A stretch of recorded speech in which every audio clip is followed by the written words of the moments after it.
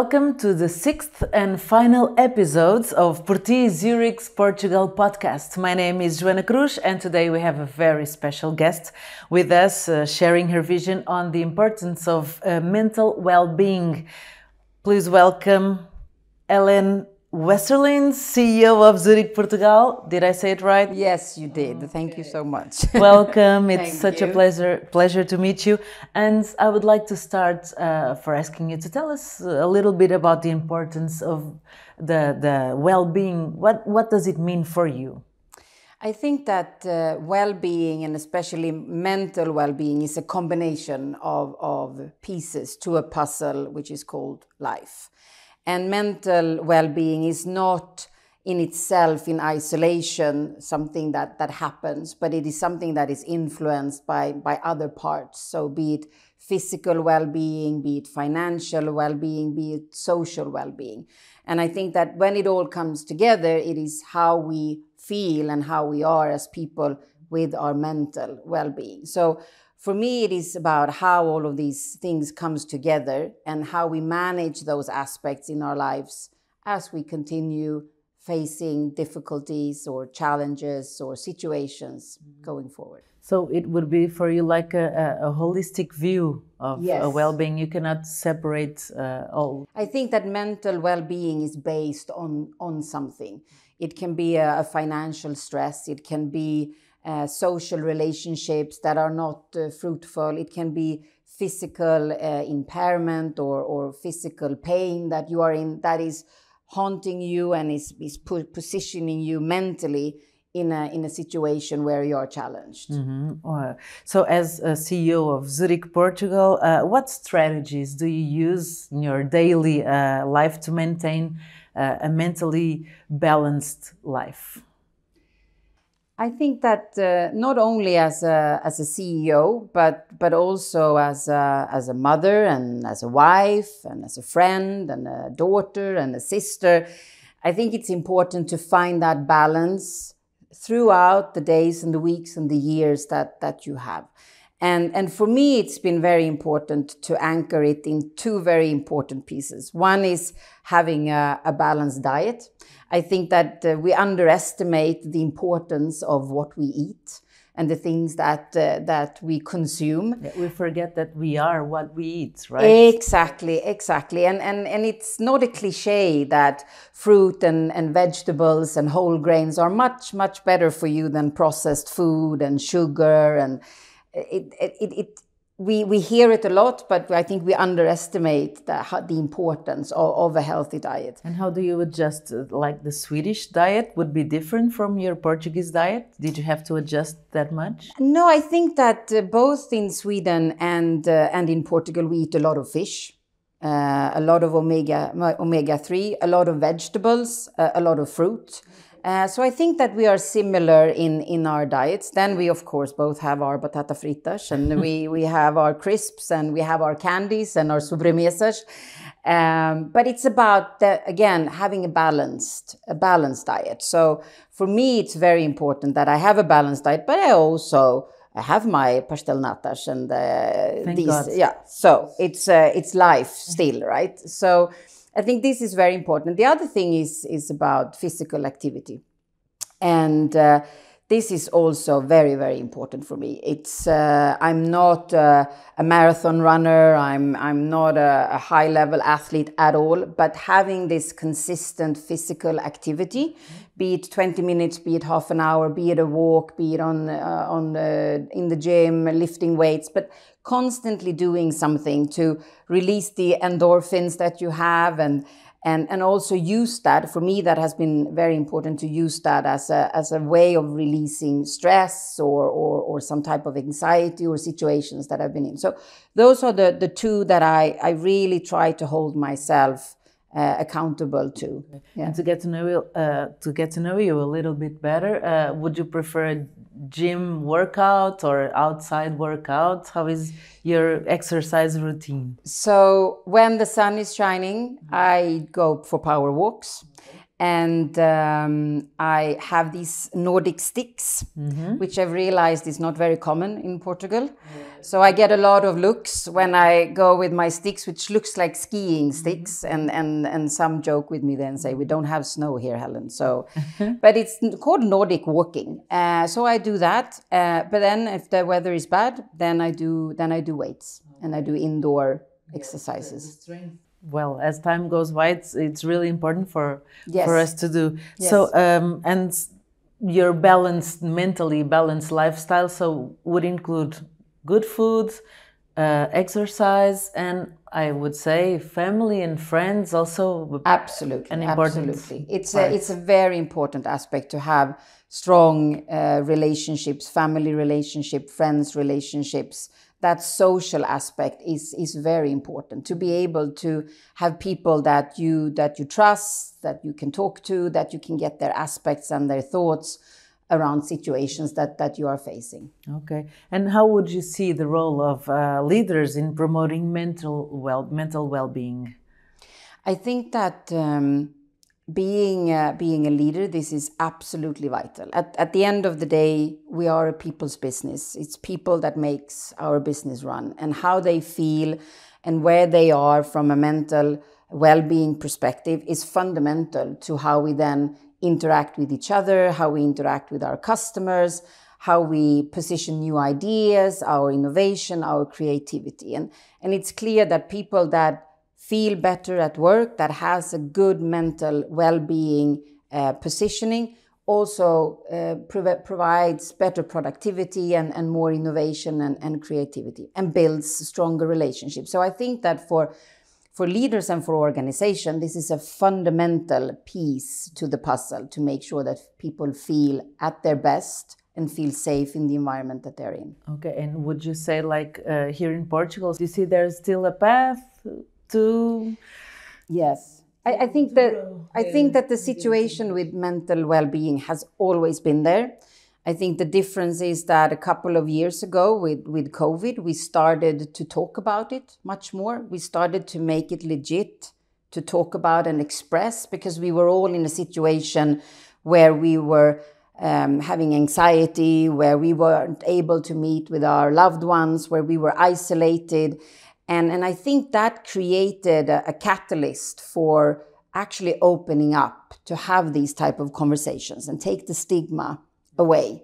And this is now continuing.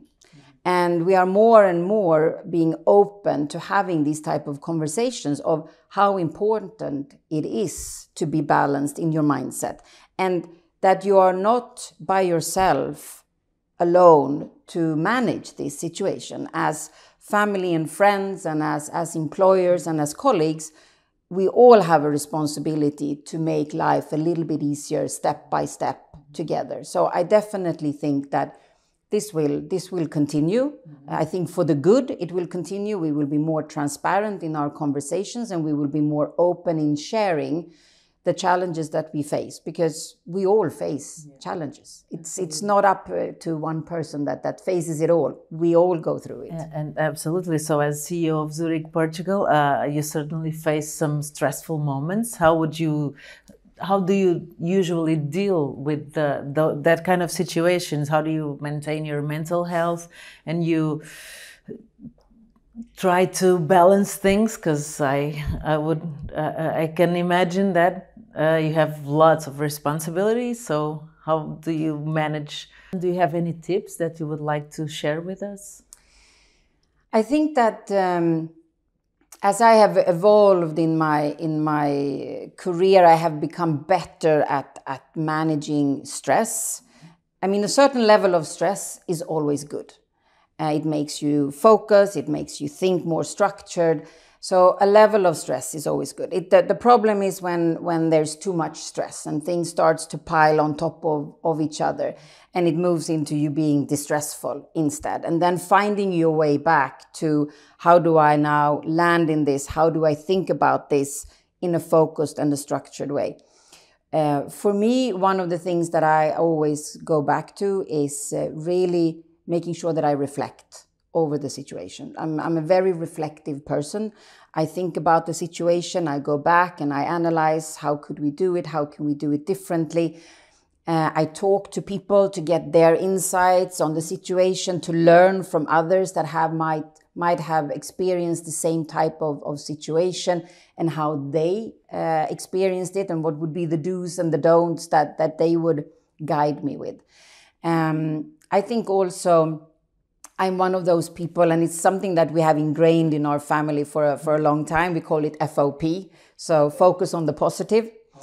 And as we face things as a family or in our relationship, we always think about, okay, how can we focus on the positive here? There's always something good. Always something that we can focus on to look at what is the positive, or how can we make this positive? How can we solve this situation? And I think that is also one of the pieces that I try to think about. Like, how do I reflect, and what are the FOPs? What is the positives that can come out of this? How can we learn from it? How can we grow from it?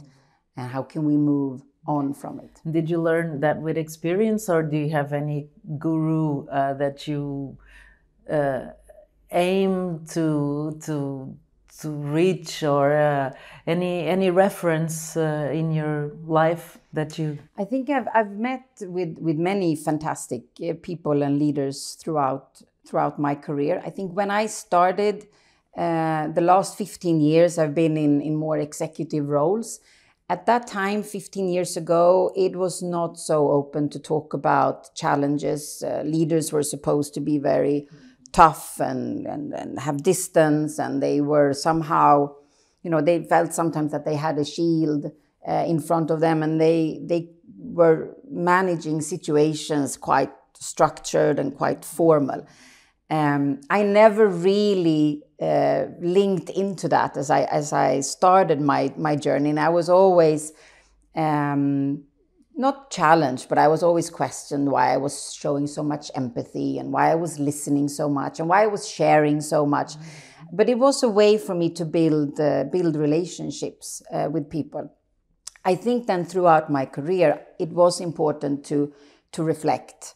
And I was very open to reflect. And I was lucky to have people around me that let me brainstorm ideas and thoughts without having any prejudice or any perceptions, but really just letting me talk and giving me some feedback and being my sparring partner. And it was like bringing to a most... The corporate, we could say that it's like a more masculine world, and you have that feminine side that has no harm on being shown. And yes, and I think that we're all people at the end of the day, and I think this is what is so important when we talk about mental well-being. We all face challenges as we go through life. We all do it. Men and women, yeah, men and women, old and young, everyone in between. And showing vulnerability and showing that you care, I think is important, because people can relate to you. And lucky for me, I cannot do it in another way. So in the beginning of my career, I sometimes got a bit challenged about the fact that I did show vulnerability and that I did show passion, and that I did get engaged in things. But I said I cannot do it in another way, because I care. And this is the way how I show that I truly care. Perfect. Is this awareness around mental well-being a trend that you would say it's here to stay, or would you think that it would be a fleeting trend, that it will eventually lose some importance? Or at least I can understand that you're trying to make it a thing to stay, right? Yeah, I think it definitely will stay. I think in every research we look at, every analysis we engage in, we see that this is a topic. 1 out of 7 young people suffers from mental well-being or mental disorders. We saw that it doubled after COVID in Portugal. The depression and anxiety rates doubled. We see that the health environment and our health system has difficulties coping with this. We have a long waiting list of people that need support on their well-being. So this is not going away. And this is why I think that as leaders and as people, we have a responsibility to do what we can to support this environment that we're seeing. And also when we look at the young people, they are our future colleagues. Absolutely. And it's our responsibility to make sure that we also address it there at that age and help them give the tools to manage those situations that they face. Absolutely. That's why Por Ti is being such a huge success. How can mental well-being be promoted as an integral part of the company's strategy? For Zurich Portugal specifically, we have 4 strategic pillars, and one of them being people and culture. And in that pillar is really how we look at how can we support our own employees, our colleagues, with making sure that they have the support and the services that they need to be able to be at their best at work, but also build a culture through programs like Por Ti, for example, where we also give back to society in the ways that we can. Mm-hmm. And the Por Ti program is one of those ways of really going to schools with this topic for young adults between 12 to 15 in a very important stage of their lives to try to help them manage the situation, help professors and school staff to see and to take on these topics when they see them happening, and especially also parents that suddenly have a teenager at home that you see are not where they need to be or where they should be. And how do you address then a teenager that tends to be quite restrictive in the type of communication they have? At least I have 2 teenagers at home, and it is not easy to get a lot of words out of them unless you know what tools to use. Okay, so Zurich aims to be a top employer company, absolutely, and in recent years you adopted the hybrid work model, and that would be a very a great pillar on the well-being of the employees. And I mean, the office you have here, it's so nice. Every episodes of Por Ti were recorded here. Mm-hmm. We have an amazing headquarters here. It's newly transformed, I would really say, but it's a piece to the puzzle. And I think that what is important is then what sits within our office, within the 4 walls that we have, and what is the culture that we want to build, what is the safe environment that we want to build for our people, to make sure that when they come in through this door, it's not just a very nice colors and great furniture and flexible flexible ways of working, but that it's really also where you feel safe and where it's an environment that you feel safe coming to. I think on the hybrid working, it should definitely not be underestimated. I'm a really strong believer and a very strong supporter of hybrid working. And I do that because I've lived the experience. For me, this was very important when I myself became a mother, and our boys were 2 years old, and I got the opportunity to step into an executive role. And being given that flexibility and being able to work from home and from the office was absolutely fundamental for me to be able to balance my family life and my professional life. So this is something that I many times looked back at and thought, if I would not have been given that opportunity, I wouldn't be sitting where I am today. So hybrid working is very important, but hybrid working also doesn't mean working 100% from home and 100% from the office. So it's important to find this balance. Yes, find that flexibility and give people the opportunity to manage their work and their life, because it's an integrated part of your life. But also make sure that colleagues understands that it's not about only working from home and only working from the office. It's about finding that give and take relationship. And I think that there we are still working on finding the right balance even there, so that it actually becomes that important added value that it's supposed to be. So we can say that Zurich's commitment to mental well-being is about safeguarding the future, right? Absolutely, absolutely. I think that we are here to safeguard not only the colleagues that we have here today, but the colleagues that are going to come and work for us in the future. It's about the customers that we have around us, the partners that we collaborate with. And Zurich has been in business in Portugal for 106 years. And to be able to safeguard that and build a sustainable business for the future, this is a fundamental part of that. And the partnership between EPIS, Universidade Coimbra, and also the Zurich Foundation, right? You have a few partnerships that are also doing this path. And if I would be able to challenge you to give some advice to those who are watching our Purti podcast to seek a more balanced life, what would you tell them, like as a wrap for our conversation? It's always very difficult to give advice, because we all live in our own realities and within our own environment. But what has worked very well for me, and which is something that I'm continuously working on, is one is really self-care. One is to really take care of the body and the mind and the health that you have, because no one knows you as good as you do. And it's very important to be able to make sure you have a balanced diet, that you do exercise, that you get your sleep, that you get to do the things that makes you laugh, the things that makes you happy, and not feel guilty about actually taking time to take care of yourself. This is something that I think is very important.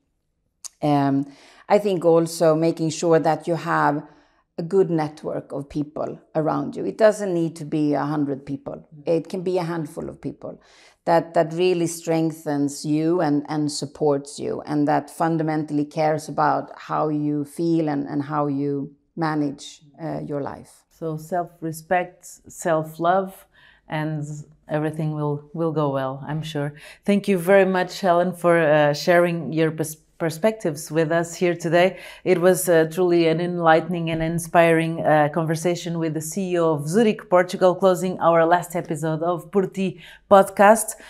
Throughout these 6 episodes of our podcast, we have welcomed psychologists, therapists, school teachers, even youngsters who have shown the impact of Purti mental well-being programs in schools in Portugal. So from Zurich office here in Lisbon, where we recorded all the episodes. See you next time. It was such a pleasure to be here with you, and hope to see from you soon, and até a próxima.